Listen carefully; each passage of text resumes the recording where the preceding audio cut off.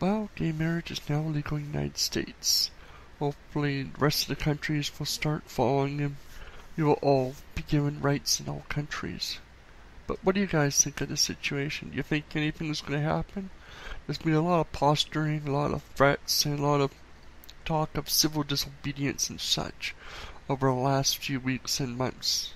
Many states have even gone as far as standing in the way of laws by putting up laws that say you can't get married here, or it's illegal to give out marriage certificates and whatnot.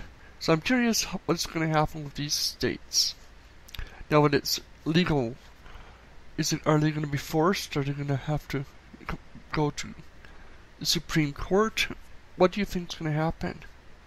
And what do you think, if anything, is going to happen with these so-called civil disobediences? I'm so curious how a civil disobedience is going to happen with gay marriage. What are they going to do? Stand out there and violently not get married? I'm just curious what you guys think. Rate, comment, subscribe, and good news to all that finally can get married today.